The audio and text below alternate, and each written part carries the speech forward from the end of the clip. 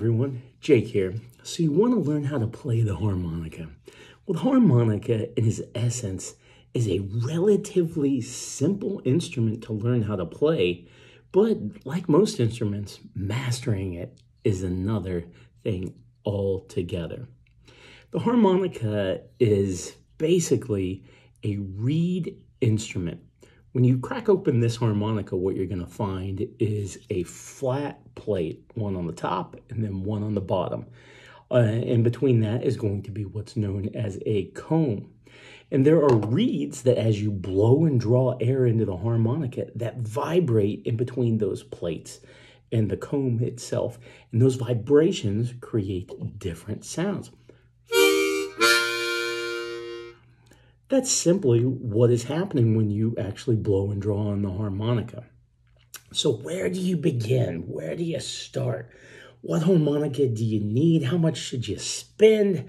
The questions. Well, here's the thing. You got to figure out what you want to do with the harmonica and how much of an investment you're willing to make. First off, the harmonica is a small instrument. You're going to go to, whether it's Guitar Center or whatever music store that you have in your area, or if you're like me, you're going to shop on Amazon. You're going to find really good deals or better deals online normally. When you start off with the harmonica, you're going to want to figure out what key of harmonica you want to play. And generally, that's going to be starting off in the key of C. If you watched any of my videos, you heard me say that quite a few times. You want the key of C because when you're talking about the harmonica, a higher end harmonica like this one, this is an E flat. The reeds are smaller, which means it doesn't take as much force air through them to vibrate them. Whereas like this key of C, it's more in the middle of the road. I don't think I have anything lower than that right here is a D, really close to the C. But the higher the harmonica key, generally the highest one you're going to find is an F or an F sharp, the smaller the reeds are, so they vibrate really quick. The lower the key, which is generally going to be like a G, you'll find an A, they're lower. The reeds vibrate slower. So there's going to be some tonal differences, but essentially what it is you play differently on a higher end harmonica than you do on a lower end harmonica. And a C harmonica is right in the middle. Therefore, when you learn to play on a key of C, you kind of get the best of both worlds. Also, the key of C is a very popular key to play in. Now, if you're playing in the normal traditional style, the key of C is going to be just that, in the key of C. And when you're playing with a piano player, lots of piano players love to play in the key of C because that's their starting position, and that is where a lot of the easier riffs or what they learned from the beginning are actually located. When you play in the cross harp style, which is the style that you would normally hear, here's some of the difference. This is a traditional harmonica song played on a C harmonica in the key of C.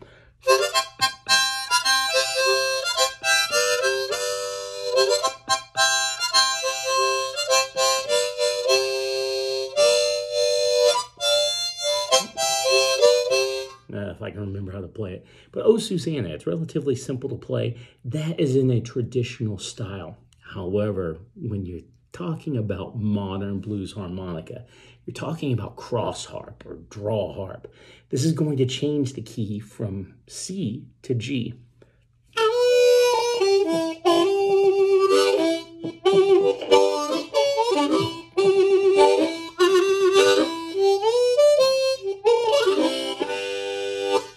I'm focusing on the inhale instead of the blowing, and this is going to actually change the way the key is. Either way, a key of C is a phenomenal place to start.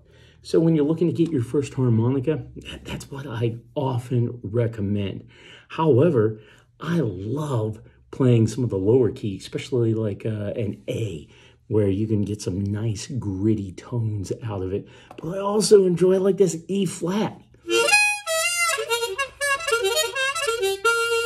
because because it's just so fast and so fun to play.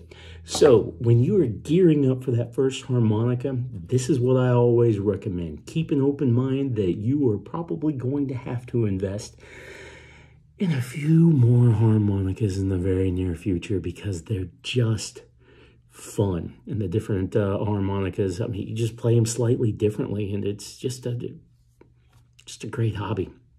All right, so you've got your harmonica. You've got it picked out. You've picked out generally a 10-hole, what is known as diatonic harmonica. Where do you go from there? Well, you'll see in a lot of my lessons that I'll teach some simple just blowing and drawing riffs. You'll see I talk about, correct posture and making sure that you can get as much lung power as you can. Talk about holding the harmonica correctly in your hands and being able to cup it nicely. The biggest thing you want to do, man, do your research. Find out what songs you want to play and use YouTube. Man, YouTube has so many phenomenal teachers on the platform that there's really no excuse. If you say, oh, well, I've never learned how to play the harmonica, I never had anyone to teach me. YouTube is a phenomenal place to go.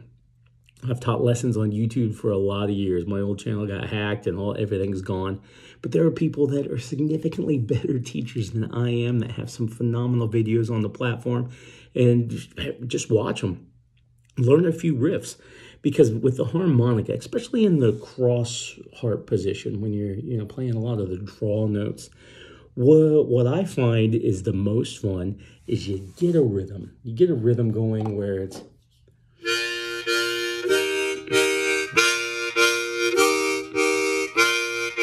And once you learn that rhythm, then you learn riffs to go on top of it. So you could take that.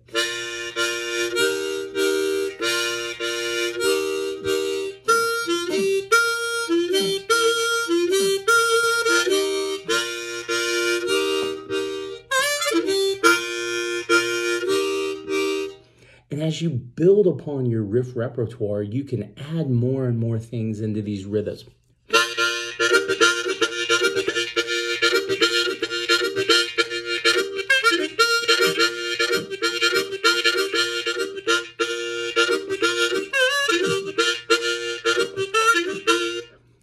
And building upon those riffs means that, well, the harmonica can be infinitely more interesting as you slowly but surely learn one more thing, add it on top of the other things that you know. Excuse me. Now, one thing that makes the harmonica a lot easier than other instruments is the fact that you don't have to read music. So when you're talking about reading music, this is something that you really don't have to do on the harmonica, because the harmonica utilizes what we know as tablature. The tablature is relatively simple. You can see right here, these holes are numbered 1 to 10. 1 is generally going to be your lowest hole. 10, your highest. Ooh, shrill. Tablature will take and make some sort of annotation that will show you hole number 1 is the hole you need to play. The tablature will also either have a minus sign or a circle or some sort of annotation, maybe an arrow up and an arrow down, that will show you to either blow or draw on the harmonica. Meaning that as long as you can count and get to a place where you can kind of accurately hit different holes on the harmonica, you're going to be able to play tablature and play songs pretty quickly. Now, where do you find these? Well, you can find them in books made specifically for the harmonica. Or again, you can Google on the almighty internet and find tons and tons of tablatures. There's websites completely dedicated to tablature. Plus, if you subscribe to some of the really good YouTube teachers out there, a lot of them will actually have lessons that you could buy that will include the tablature. And for those of you that already read music, it is possible to read music and play the harmonica along with it. It's not easy to do, but then again, is anything really worthwhile completely easy? But there's a lot of options for learning how to play songs on the harmonica. There's a lot of options for learning how to play riffs. That makes the harmonica, man, just a really nice, easy instrument to learn how to play. Now, the harmonica is something that a relatively novice player can learn to really take to the next level very quickly. And a lot of people ask me why this happens. Well, first off, if you're talking about playing music, if you want to become a musician, you have a particular instrument, well, you've got a guitar, you've got a piano, or a trombone. It's like, when do you find time to practice these instruments? It's like, you got your piano, it's really not that mobile, so you got to sit down at your piano chair and play while at home. A harmonica, however, fits in your pocket. You can take it anywhere you go, and you can practice it, basically anytime that you got some quiet. The harmonica is inherently intuitive to learn how to play as well, because it's very forgiving. So if I want to learn how to play a single hole, this isn't something that, a lot of people can do immediately. It's not something that you can do immediately right away. It takes some practice to figure out where you're going. But here's the beauty of the harmonica. It sounds good whether I play one hole or two holes or three holes at a time.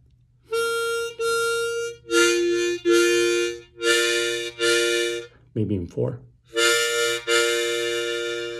The harmonica is designed for someone that just wants to pick up an instrument and play it and not put a lot of time into learning it and sounding okay. That's exactly how it's built.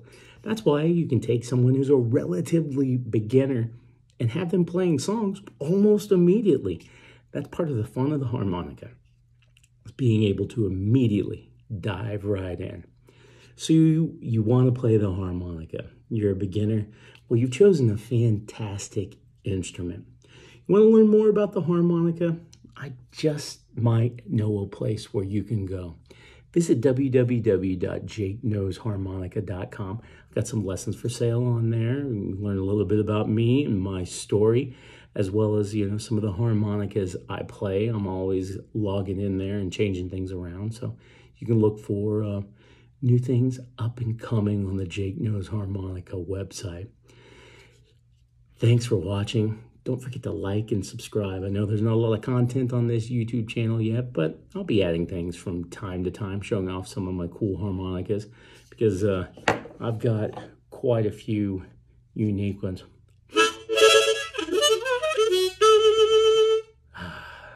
Love that sound. Thanks for watching. Again, I appreciate everything that you guys have done over the years. And always remember, keep harping.